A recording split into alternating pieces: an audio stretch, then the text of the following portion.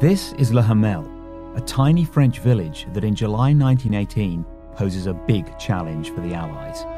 Occupied by the Germans, it forms a bulge in the Allied lines, dominated by strongpoints.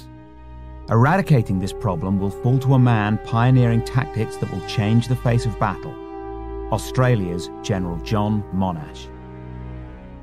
We are moving southeast towards Le Hamel. German positions stretch through the village. Their headquarters, the Wolfsburg, is on the hill behind. To your right, the innocently named but deadly Pear Trench commands the battlefield. West of the village are the Allied lines. There, Monash, commander of the Australian Corps, gathers his forces. The Aussies will attack with British tank, air and artillery support, and newly arrived American infantry, the birth of a military union still strong 100 years later. This is the site of the Wolfsburg, the German headquarters. Le Hamel is to your right and the Allied lines beyond. This battlefield is not the churned mud and static lines often associated with the Western Front.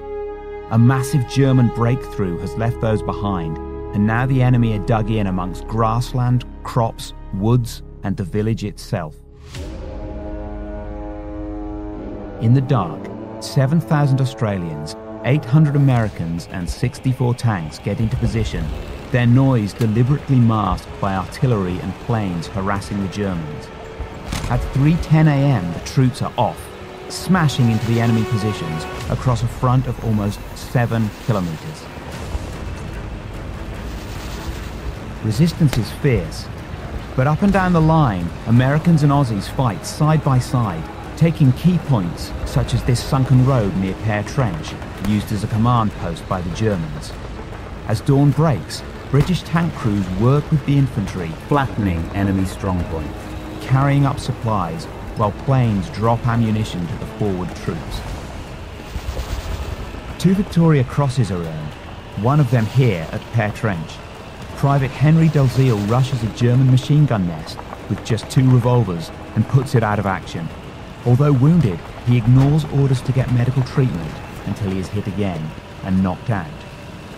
Across the field, Lance Corporal Tom Axford carries out a solo bayonet charge into a trench where he kills or captures 16 Germans. He later says of his bravery, "I must have been mad." At the center of the battle, the village is destroyed. Look around you for photos of the devastation. It was rebuilt entirely afterwards. The bullet-riddled gateposts in front of you are among the few battle scars still visible today.